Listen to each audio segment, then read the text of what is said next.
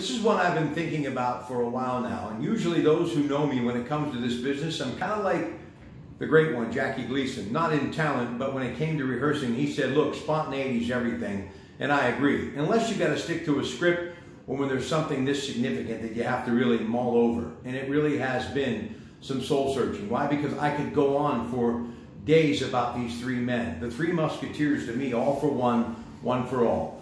Michael Harbour taught me a lot about sports and a lot about television because of what he did behind the lens of a camera. Excellent for years, bringing the news into your home at KDKA television. And so many of those cameramen and women who really showed me the way, I will always be indebted to them, even though they may not realize it. They really gave me a lot of good information and helped me without them even being there along the way. John Burnett, a guy that could have been on the cover of GQ magazine when he hit the stage in the early 80s, really at his stride hosting Evening Magazine. I thought this guy was just powerful. When I got to meet him, he was just a great human being, enjoyed a cold beer, loved to talk sports. He played defensive end for the Tennessee Volunteers, pretty incredible. And yeah, he was a guy that was versatile, could do anything, and we've seen him through the years, right?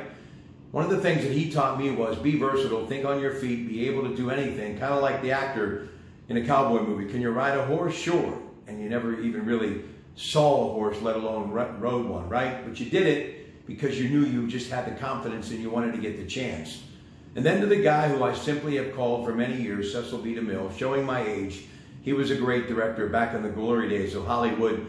And of course, Turner Classic Movies, the man who taught me everything and how to enjoy good cinematography. Drew Monyo, Drew's Reviews, been with me on the radio, PTL. He's a superstar, KD Productions, and a man that has directed some of the most epic commercials that this region has ever seen. And a musician, a wonderful husband, married to Carrie, and of course his father too, a World War II vet. So to all of you, thank you, because without you, there'd be no Pratt Pack, and I'm proud to be a friend to all of you. Good luck as you retire and move on to your next chapter. I know it's going to be worth reading.